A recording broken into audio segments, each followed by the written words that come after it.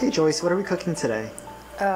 We're making winter melon soup. These are dried mushroom. I pop the stem out and I don't throw the stem away. It's a lot of flavor. Just boiling water?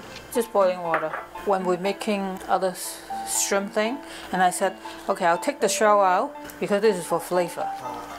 Peel this off, right?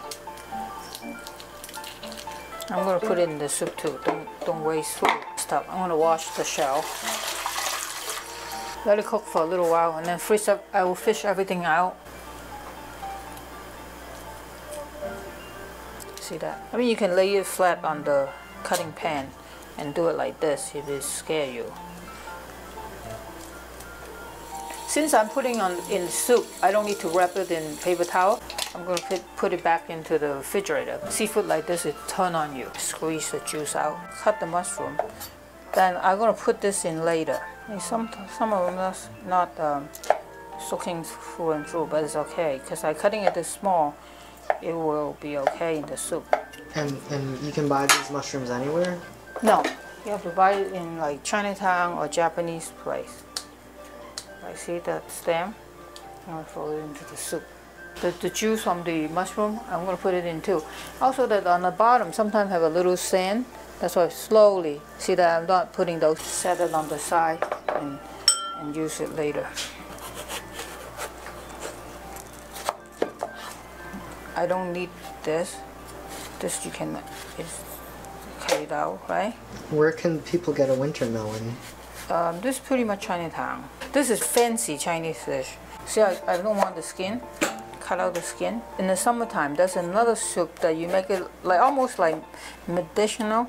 Because sometimes, you know, like especially in the tropic, you can get heat stroke. But they make soup with this, but they put the skin in it too. They just get rid of this, and then they put some other beans and stuff like that.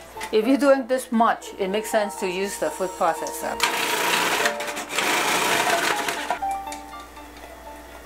So now that water is full of flavor. Yeah, okay. Wow. Because these have a lot of water, right? That's why I didn't put a lot of water in to start out.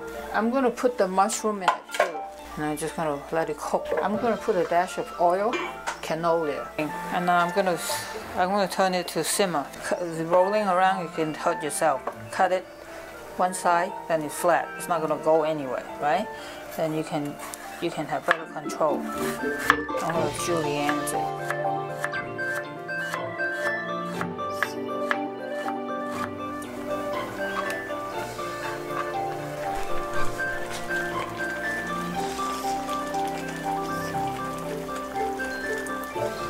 Cut this small pieces, and then I'm going to put it in before we're serving it, because this is all cooked. Usually people put the Chinese type prosciutto ham in it, but you know, I didn't end up getting it, and then I said, you know, that's why I said you can adjust, you can modify. That's what make it yours. Okay, I'm going to put some white asparagus. I'm just going to peel. Because I'm going to chop it up. Just a little crunch, you know, basically. Anyways, I'm going to salt it.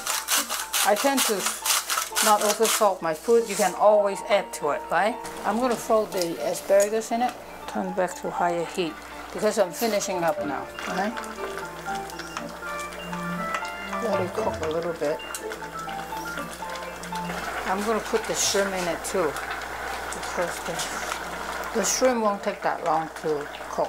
When it turns pink, that's it, you know what I mean? Because I put it in ice water, that's why the shells still come out really easy. Right? And then I'm going to cut it. Put some soup on the bottom of the bowl. I'm not going to put a lot of soup in here. The ham is already cooked. I'm just going to sprinkle on the side.